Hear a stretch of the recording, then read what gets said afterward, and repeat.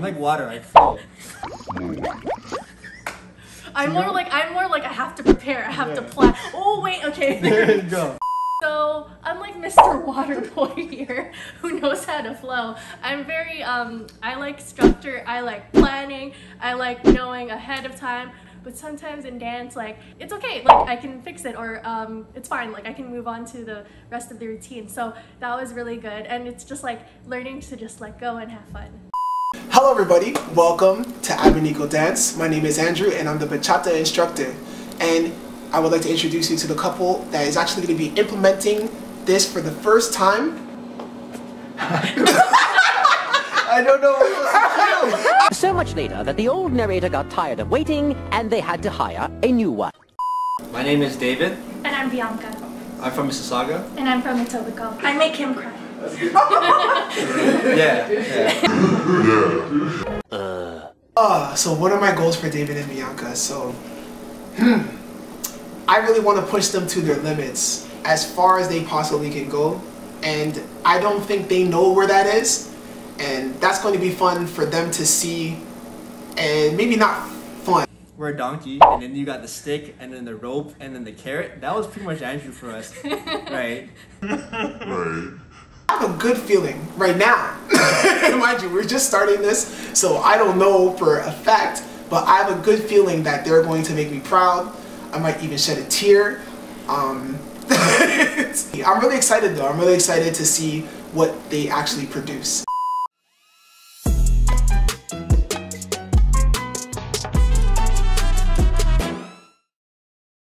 When we started learning the choreography, it was very difficult to, like, at the beginning, to learn these moves. Even though, like, now I think about it, it's very, very simple moves.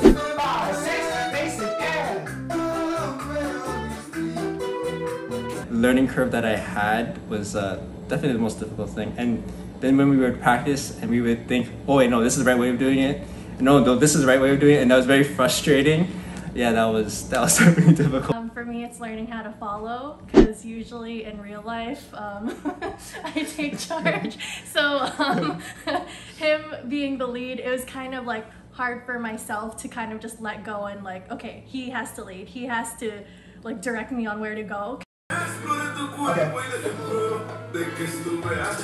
And letting him be able to direct me in the way he wants to was like very tough, but because you really fought me on a lot of the times. I'm like, hey, and you're like, I'm gonna go that way already. I'm like, okay, but it doesn't look that great.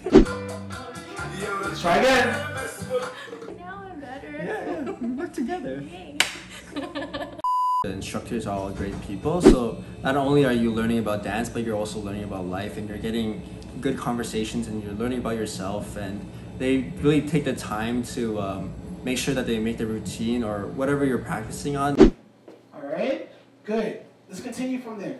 So let's just go from the one to the hand flick, and let me see what else is there. Like, more focus on you and the way your body works. That's the idea, just to stay moving. No more boom, boom, boom, boom, boom, boom, boom. No more ping pong balls, okay? Even the very first step is like just catching the beat. And Andrew had, we've done it like multiple times at walk. That walk. I think you're walking too fast. 7 and 1, 2, 3, 4.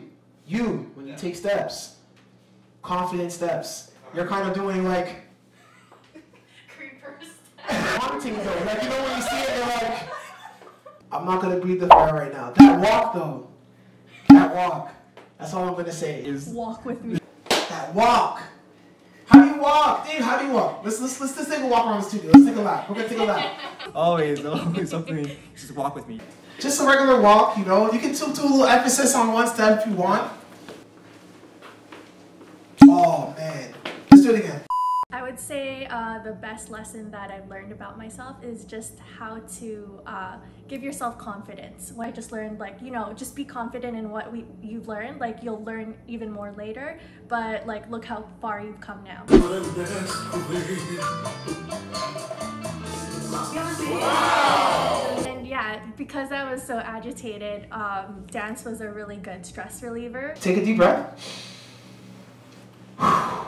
Now, the rhythm. Because of the instability, like, it made Vianca much more stressful, so which made me more stressful.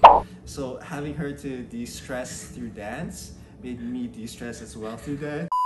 I can't dance normally. Like when I would go to the clubs and stuff, it's just not like no rhythm at all. It's just kind of like not on beat, not on time.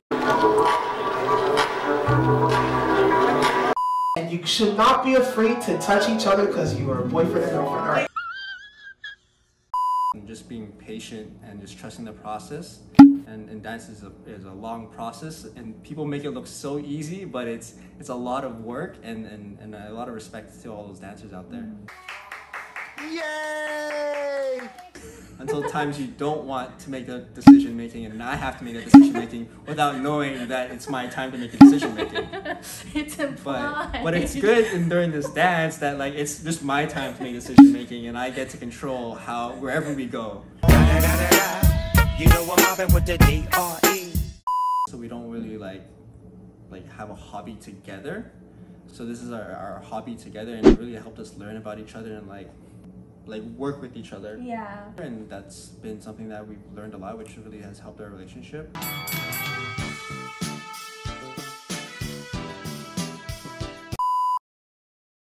Exploré tu cuerpo y dejé prueba de que estuve ahí. Y ahora tú temes volver donde él, porque nos pueden descubrir.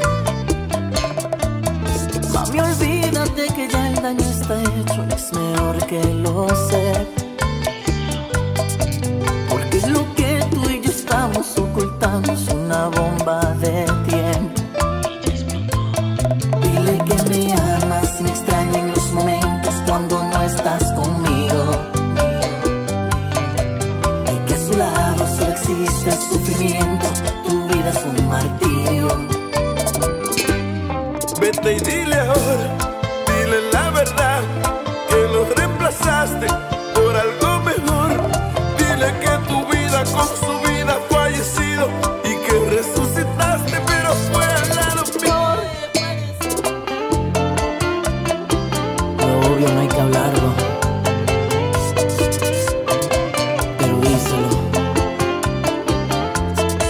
para que lo escuche de tu boca. Rey Supremo de Chile, Bachata Heights. Luis Vargas, la raíz mayor del género.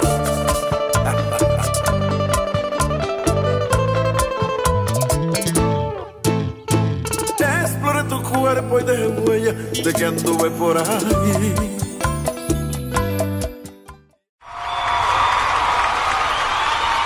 Now that it's over and we performed it, it's like a relief that we're done practicing it, but also sad because I spent so many hours practicing. Thousands of tears later. And like in my room just doing the same move over and over again. I feel like empowered. Like I've never like danced before like in my life, so just learning all of this was just like incredible. Like I don't know, like I feel like so energetic now, and it's like I'm also kind of like also sad too.